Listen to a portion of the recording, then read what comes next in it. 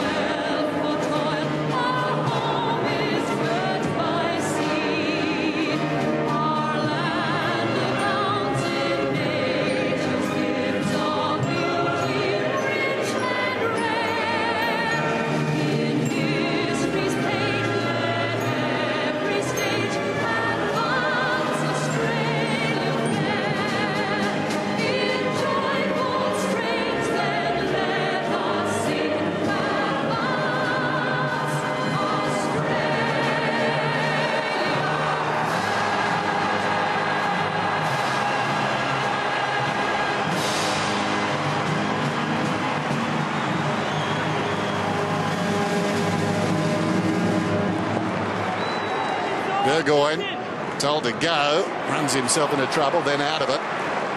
Lowers the eyes, beautiful, under the chest of Franklin, wheels around in characteristic fashion. Hale is marked about 60 metres out from goal. Hale, another short pass. Free target, that 40 metres out. Jack Gunston, normally so reliable, shooting at goal. This one is on the way, no exception. Straight through the middle.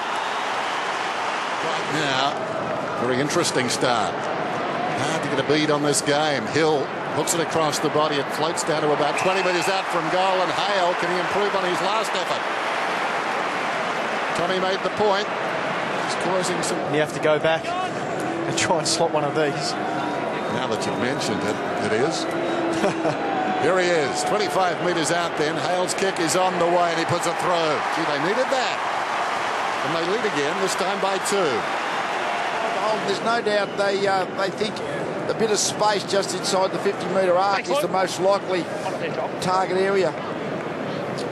Selwood's just had a frustrating start, hasn't he? Now Guerra getting it and going for it and kicking it. Gooey, eh? Just a couple of signs there from the Geelong defence. Hale goes after it. Roughhead did well. Heard the voice. Spotted Breust. Breust goes down towards the pocket. Tracking it is Gunston. He's deep in the pocket. Needs something special. Well, it works out okay. That may have been his objective. He bounced it to Hill. I'm not sure it was, but he kicked the goal. Moments ago finds Hale. 65 metres out, Hale. Gunston on the move. Takes the mark. Just inside the 50. Just get the feeling that Hawthorn's legacy, the legacy of this group of players, is almost on the line tonight. Gunston's kick is good. He loved it right off the boot. Struck the sweet spot. Gets his second. Okay, now the pressure's on. Rioli will be dangerous here. Looks up. Can't quite get one or the other, but he gets to Roughhead. Down the line, Burgoyne should kick a goal. He does. Hawthorn right back in it. Amazing. That was the final kick, but it was the tackling pressure up at half forward that turned the ball over that gave Hawthorn that the forward 50. Downing Thomas works the mark hard. Long ball down towards full forward. They compete about 5 metres out. And Roughhead, dormant for so long, stretches and takes the mark. 23 finals. It's a great CV that he has. Pops it up. Hale. Yep, Hale again. What is happening, though, despite that, is Hale ended up... They've had the last 6 scoring shots, Hawthorn. Look at the inside 50s. They're going through a period of domination. This to give them the biggest lead of the night for them, and he's got his second Hale, and that was an important opening goal of the second half. Stratton is there, Lonergan in from the side. Bailey, the tallest man, kicks inside the forward 50. Breust again. So at least he's getting some practice. Not only on the individual, but on the team too. It saps confidence, doesn't it? So Breust, 45 metres out, has redeemed himself, puts it through. That was the old 7-point play. It's by a point then on the way down. Hale slapped at Goldwood. Blixarves is in there. Duncan whips a hand pass over the top. Oh! Collision. That's body on the ball, I think. So that's just a good pass out wide. Mackey runs into a dead end. Managed to get boot to ball. Gibson feeds it back. Mitchell measures the options decisively. Go, Brady. Pressure. Wonderful to see. And was able just to lower his eyes and set up his play. Sam Mitchell up to 24 possessions now. He's been superb, but so far still not enough for the lead. Just to pull it back to a point. Burgoyne's kick is on the way. That's better. Kept his nerve. They've got two. From Johnson. Back to Saul. Corey tries to corral him. Gunston so important. Banging back. Hale for Rioli. Yep, paid. Well played, and then the advantage. Unbelievable. How could that be advantage? Here's the mark to Rioli. Paid by the umpire. Yeah. And it was a mark. Yep. And I don't think Rioli had any idea that it was paid a mark, so... And Shields has got to be careful. It's out on the fall against the Cats, and it's a Hawthorn kick. Stop. That's not giving away a silly free kick here. Hold on. That's off a shin. I couldn't tell who's in that game. Okay. Can you see? Can you see, Johnny? No. It's off Geelong. Okay, you're not sure we're going to have to throw it in. Okay, because I don't know who's coming up either. Okay, so let's throw it in. Well, it's a Hawthorn kick, but that's... they can't use the video there, can they? Got the rub of the green here, the Cats. A couple of big decisions going their way. Suddenly, the future looks a lot brighter. Duopolo falling to the ground. Sewell drives inside the forward 50. Franklin going back with Lonigan. Lonigan did well to get a fist. Off the ground by Franklin. Great work by Breust.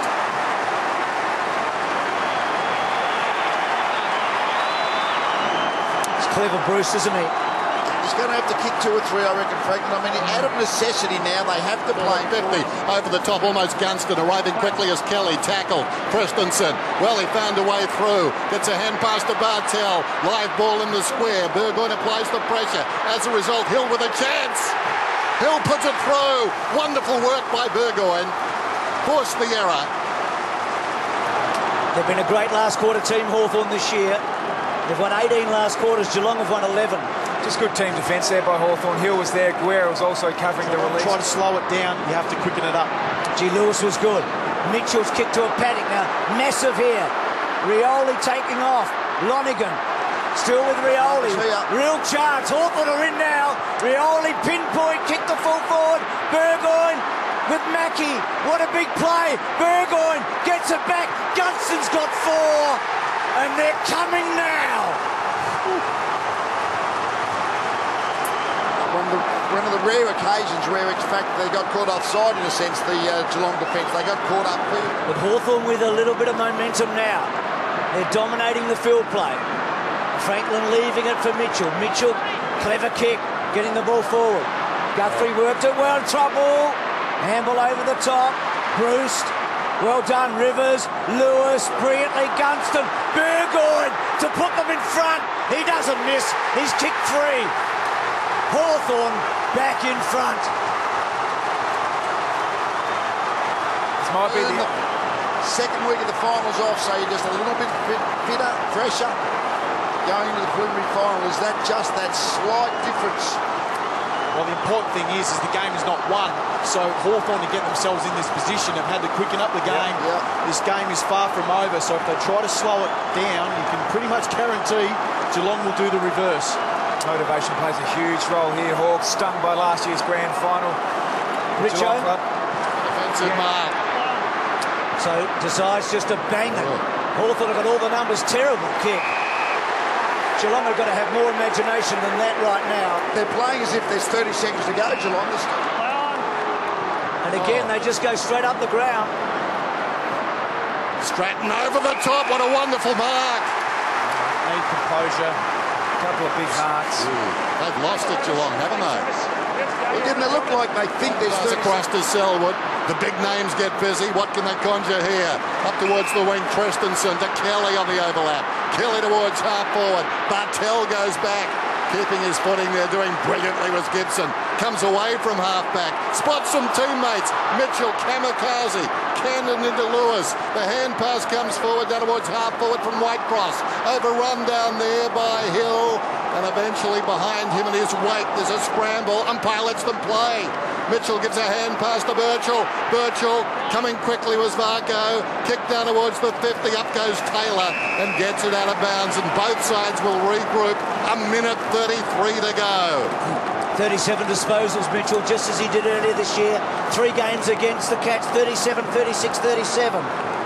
Geelong, one last chance. They've got to get it out of here. Back it goes to Mitchell. Make it 38. In a mark. Back to Mitchell again. Can they turn it over? Saul. Twisting. Turning. Puopolo breaking Taylor's tackle. Getting it to the pocket. Gunston's kick right to full forward. No mark. Oh, that's the worst result. Yes, they didn't want a point. Got Burgoyne behind play. They're just ready for the one that comes out at loose, Hawthorn. Can't be a draw, we know that. Johnson's kick's brilliant. How did he do that? Play on call. Oh, and now free kick to Motlop. Surely umpire. No. Johnson gets it from Selwood. Stevie J floating to centre half forward. Varco. Still with Varco. This to tie the match. He's missed. Oh. He's missed. He's been a luxury in the finals.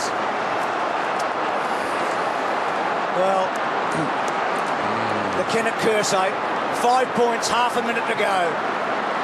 Burgoyne, wonderful game, short. Hodge. About now, players would know now there's only about half a minute to go, so Hawthorn know that, Geelong would know that. Hodge will go for distance around the outer side and close to the boundary line. Pack assemble out there. Podgy Adderley, first hand to it.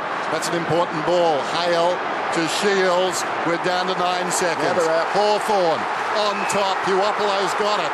Hand passes to Roughhead. Get the hearse for the curse. It comes down towards Rioli. He'll mark and kick after the siren. I don't think the umpire has heard the siren. It's going. They've won. Hawthorn have won in a stunning game of football at the MCG. Hawthorn to the grand final. What a match. They've raised the bar yet again, these two clubs. The former Prez is very happy. That man is heartbroken. So gallant tonight, Geelong. But Hawthorn will play the winner of Fremantle and Sydney.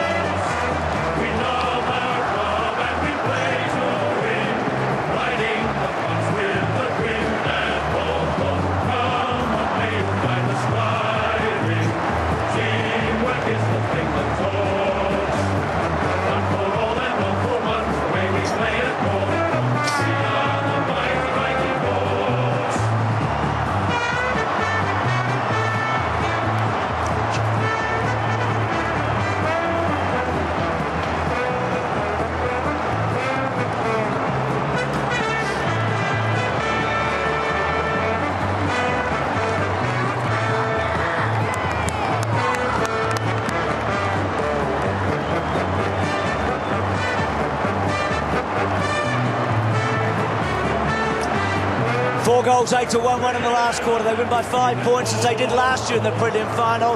The curse has ended, Richo. Well, Sammy, it's over, mate. There's been so much talk of this curse. It's over. Just looks to be a bit of a relief about the boys out here. Yeah, I guess it's a bit funny because it's hopefully the end of one chapter and the start of something new. We can't dwell on it, can we? We've got something bigger and better to do next week. Three-quarter time, they're 20 points up. What was the message in there from Clarko? What did he tell you guys? Have faith. We'll keep coming. Their third quarters have been great all year. We tried to restrict them. We couldn't do it. They were just too good for us in that quarter, but just shows great belief. Even the first half of that last quarter didn't go our way. Some things went their way, but shows the belief we've got at the moment, and we're going to take that into next week. And there was some great willpower shown, I thought, in some 50-50 contests like Stratton, Smart, Gibson, one-on-one out here in the back flank. Just great individual efforts. So many blokes put their hand up today. Blokes were sore. Blokes, had tough games early in the game, but everyone just stuck with it. So much faith. So many good players that just stood up, didn't have an obvious best on ground, but just everyone does their bit, and that's what made us a good side, hard to beat. You've seen it in the last couple of centre bounces, you put all your real talent forward. You didn't rotate your forward line. Was that something you were conscious of on the ground? No, I wasn't aware of it. We knew we just got to get it in there enough. Even the last few minutes, we probably bombed it in too much, gave them chances, but we made the most of that last chance, and we get the win. But it wasn't pretty, but too tired to think about it, really. Oh, well done. You had a great game yourself. Thanks, Richard. He was magnificent. He's had 37, 36, 38 this year. He averages over 32 in the 11 games he's now played against the Cats since 2008 Grand Final. Varco, the big miss. It's hard, isn't it? It's a tough game. Down to you, Tim. I'm with Sean Burgoyne. And Sean, what were you thinking at three-quarter time? You know, it was exactly the way we planned. We knew it was going to be tough. We knew at times we were going to be in front and they were going to be in front, and you know, it was going to take something extraordinary to win this game. And you know, being 3 goals down, it took something for the guys. You know, we really had to dig deep and trust exactly what we've done throughout the year to get ourselves into this position. And it's what the boys did. And you know, we knew. You know, you just got to admire Geelong the way they play every week. So you know, we were just fortunate we got over the line. It was a tight final quarter. It was tough. It was tight. You know, some missed goals from both sides that could have really probably nailed for both teams. And you know, we probably took one of our chances that obviously got us over the line. But you know, you got to do something extraordinary to win these games. It's a long way back to another grand final, isn't it? It is. We spoke about trying to capitalise the moment, and you know, we really wanted to make the most of this opportunity. We let one slip last year, and you just don't know what's going to happen in the future. So you got to seize the moment and take the ones that come your way. And luckily tonight we'll be able to do that. And you can bury the curse now. You know, we haven't spoken about that all week. You know, it's just another tight game that we prepared for. You know, that's the stuff externally, internally. We're just worried about what we can control. Great effort. Enjoy the week. Thank you. We will too. So Sean Burgoyne goes to a 4th grand final. A couple with Port Adelaide where he won a premiership in 04 as Buddy Franklin and Isaac Smith-Richo. Won a couple of prelims, obviously played in grand finals. What's this one mean to you, mate? I knew it was going to be a big contest. And they've had our measure the last 11 times. I'm not sure about the Kennett curse, but they just wanted more than what we did in the past. And we said early in the week that if it's a close game, we can't fold again. We've folded too many times. Well, it was a close game, and then they got in front. You seem to have control of the game a lot, but they got out to a bit of a break at three-quarter time. Did you always have that feeling you could win deep down? Yeah, I think if you look at our last month, we haven't.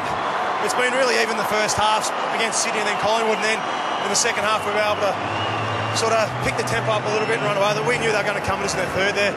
Look at their third quarter against Port last week. All we knew was we had to just stick to our game, keep fighting, and in the tight situations, just make sure we did the right things, and lucky enough we did.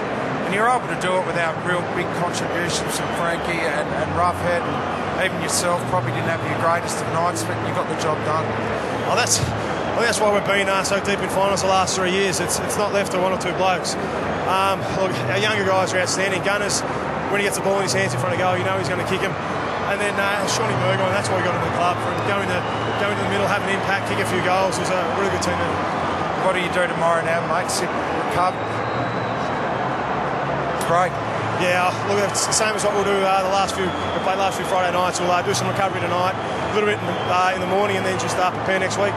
What about Frankie's elbow? Is it looking all right?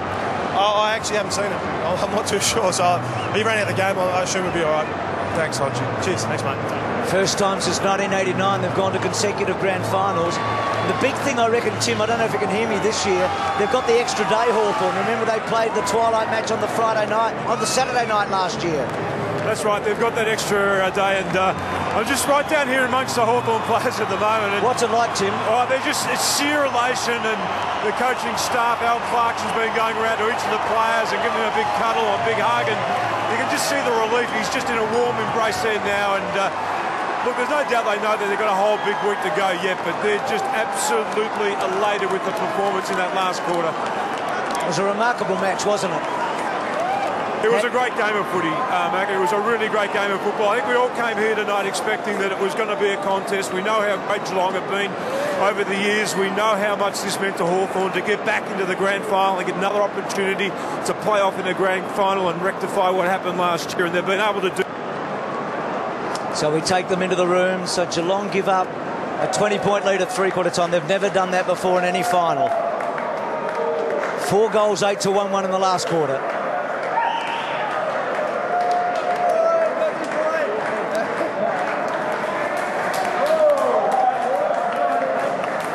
He's always centre of attention, Buddy, isn't he?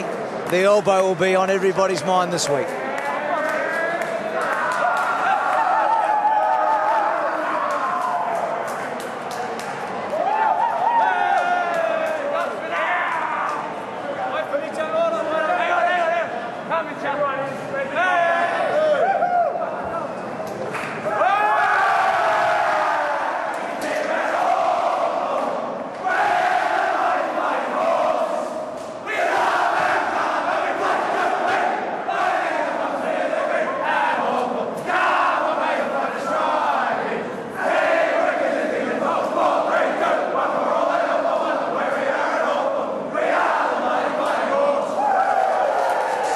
Of the last 12 times they've played under a goal, but this time it's Hawthorn, and yes, the curse is over.